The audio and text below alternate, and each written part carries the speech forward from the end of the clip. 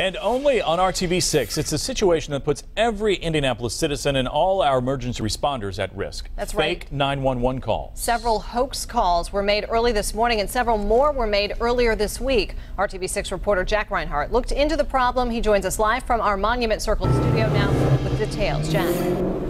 Well, Tanya, 911 operators took several fake phone calls this morning, which tied up Metro Police for much of the morning. And earlier this week, police locked up a man who tied up the 911 center for much of a day. 911 location of your emergency.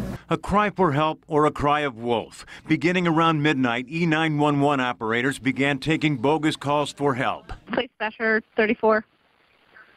Yes, ma'am. I just shot my wife. She had a knife, so I shot her, and she had the baby in arms, and I accidentally shot the baby, and I think they're both dead.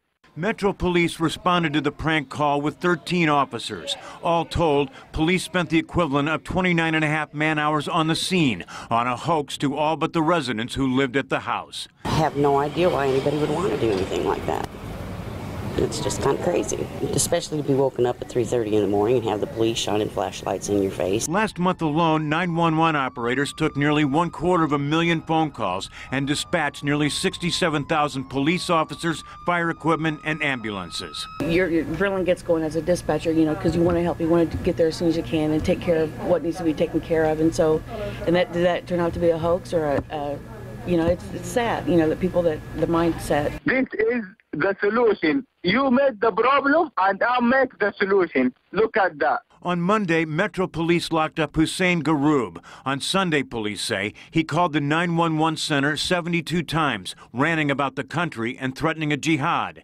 Investigators say his calls tied up 911 operators for more than 4 hours. Thank you. I'm not going to argue with you. I'm disconnecting. Unfortunately, you can't just ignore it. You have to send on it, which takes up not just the calls, the phone, but also the officer's time. The 911 center is on pace to receive nearly 2 million phone calls this year. If even 1% are prank calls, that would tie up lots of public safety resources and put the public at risk. I think we should do whatever we can to stop that. You know, the bottom line is, you know, that prank call may cost somebody else their life. Now, Garoub was later released from custody, but authorities obtained a restraining order prohibiting him from placing non-emergency calls to the 911 center. And in the case of that bogus phone caller, investigators have strong leads, meaning that suspect might get a call of his own. Reporting live downtown, Jack Reinhardt, RTV6.